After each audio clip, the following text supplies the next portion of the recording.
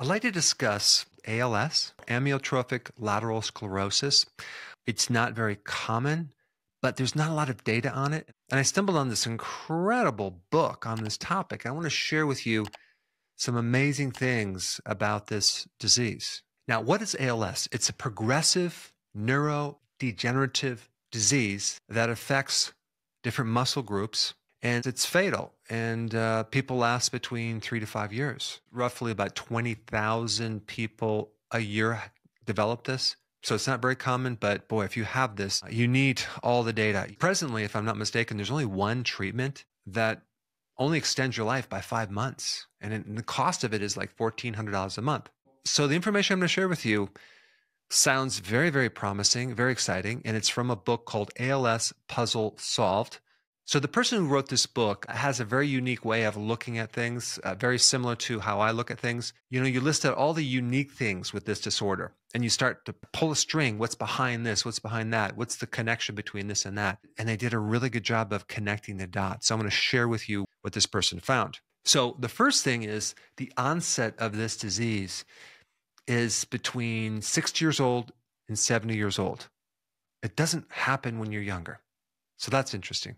It's usually higher in men than women, except for when a woman goes through menopause, the ratio goes up, where it's like a 1-to-1 ratio. So that's very interesting. There's something about menopause or aging that triggers this disorder. There's also data that shows that there's a potential mutation in certain people with this disorder. The mutation has to do with SOD, and that stands for superoxide dismutase. Not that you need to know that, but that's an enzyme that's a very powerful antioxidant, which is going to raise the level of oxidation and free radical damage, and that's called oxidative stress, which makes sense because that's going to affect the nervous system that affects the muscles to a certain degree. There's some mixed reviews on whether it's an autoimmune disease or not. The jury's still out because typical immunosuppressant drugs don't work with this condition. So that makes me believe that it's probably not an autoimmune disease. Also, it spreads gradually from a certain point. There's some data that suggests that it could be stemming from an old injury to the spinal column. There's other data that shows that there's a calcium buildup in certain parts of the spinal column. There's more data that shows that there's heavy metals involved. The solution is to take certain B vitamins. So I'm not going to get into that, but I just wanted to bring that up. But overall, as we age, there's definitely a shift from antioxidants to more oxidation. Then the book goes into some really interesting hormonal shifts after menopause, or even with the man as they get to be 60 years old or 70. There's all sorts of hormonal shifts that go on. For females, we're going to see a plummeting estrogen hormone, right? We're also going to see a plummeting progesterone hormone, but even more than the estrogen. We also have a drop in melatonin. Maybe you remember melatonin being a sleep hormone, but melatonin also helps the inside of your cells as an antioxidant.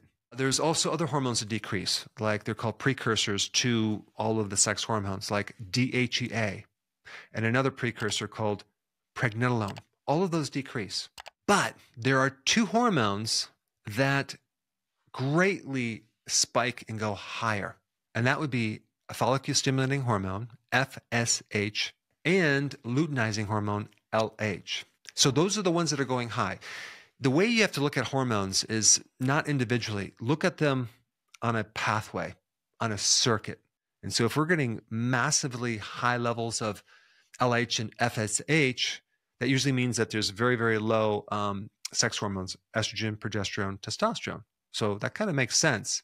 Well, check this out. Progesterone is one of the most potent neuroprotective hormones. And some additional data is that there's some experiment done on mice, and it shows that when you give mice progesterone, there seems to be a greater level of autophagy in the spinal column. So if you have damage going on in a certain part of your body, autophagy can kind of clean it up and make new cells. Clue number 2 is melatonin. You probably know that melatonin helps you sleep, but you may have not known that melatonin also is one of the most potent antioxidants inside the mitochondria. And as we age, that melatonin goes down. And melatonin stimulates that SOD antioxidant enzyme. But the problem is it's too low to do its work, right? To overcompensate for this mutation that apparently could be causing this whole problem in the first place. As you age, you lose this protective antioxidant network, and you lose certain hormones that protect the nervous system. And let's say there's an old injury in your spinal column that could get triggered with various things. But I think the biggest thing is this shift in hormones, which then relates to this shift in antioxidants and protective factors. So the first thing you'd want to supplement is melatonin. What we want to do is we want to bring your melatonin back to where you were when you were 20 years old. Because anything we can do to kind of bring back these hormones, potentially we can maybe put this thing in remission.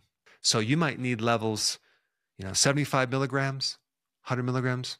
I don't know, but that's for you to kind of do some research on. I would also do infrared therapy, just because infrared can increase melatonin, but I don't know if it's going to be enough to really bring your melatonin high enough to really create this change, because melatonin suppresses that FSH, follicle stimulating hormone, as well as luteinizing hormone, the LH. Melatonin also enhances progesterone.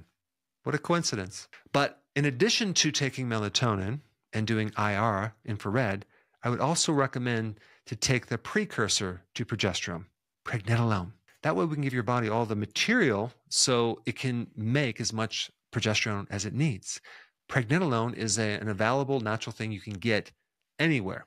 And you might need like 100 milligrams of that. I mean, it would be good to get your levels tested so you can see how low you are and work with someone to get the exact dosage. Also, what's recommended is resveratrol.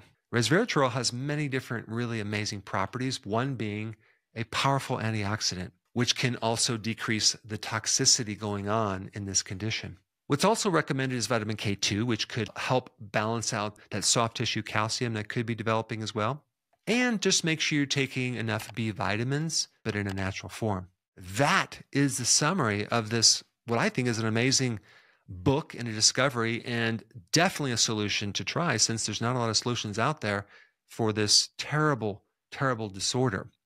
If you have not seen my video on melatonin, I think you'll really like that. And I put that up right here. Check it out.